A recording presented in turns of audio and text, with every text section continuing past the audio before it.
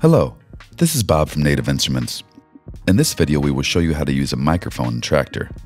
By routing your microphone into the Traktor software, you are able to speak or sing over your tracks, as well as use Traktor's EQs and effects to manipulate the sound.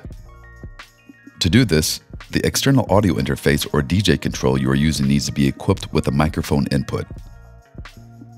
The input signal of the microphone can be routed in Traktor either as an auxiliary input or as a live input via one of the 4 decks. A special case is made with the Traktor Kontrol S2 controller, which will be explained in the last section of this video.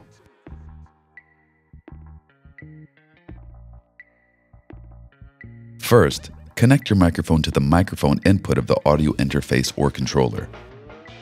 Please note that the microphone input of Native Instruments audio interfaces, such as Traktor Kontrol S4, only allow for connection of dynamic microphones, which do not require a power supply. If the device you are using has a gain knob next to the microphone input, make sure you turn it all the way down before connecting the microphone. Finally, make sure your audio interface is connected and recognized by your system. Open Traktor's Preferences and go to Audio Setup. Check that the audio interface you are using is selected under Audio Device. In this example, we are using Traktor Kontrol S4.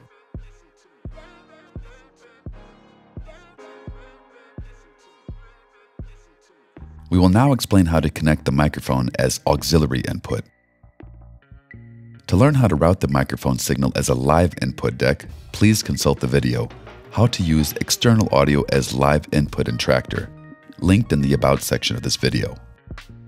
To connect your microphone as auxiliary input, go to Traktor's Preferences, Input Routing, and in the Input Aux section, under L Mono, choose the input that corresponds to your audio interface's microphone input.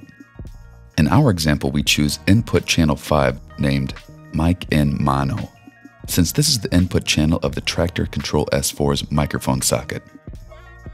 When you now talk into the microphone, you should see the incoming signal level in blue. If your device has a gain knob for the microphone, use it to adjust the volume level as needed.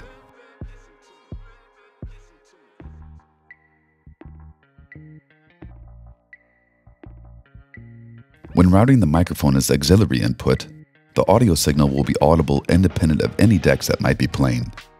Additionally, you can adjust the volume level with the aux knob located below Deck D. You can also route the aux signal directly to Traktor's loop recorder and edit or loop the audio signal there.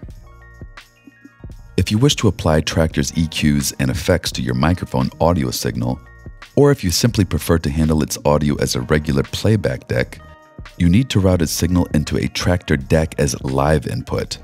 This means that your DJ setup must leave at least one of the 4 decks available as live input deck. For more information about the effects units and live input signal, please refer to the videos linked in the About section of this video.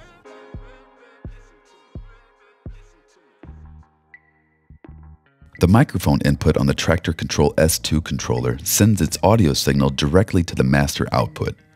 This means that its signal cannot be routed into the Traktor software and it cannot be processed as an auxiliary channel or a live input deck.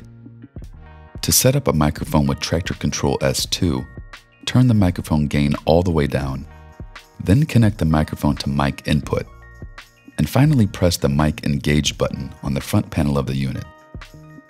Now you should see the microphone icon on the main panel light up. Turn the gain back up and speak into the microphone to hear it playing back via the master output.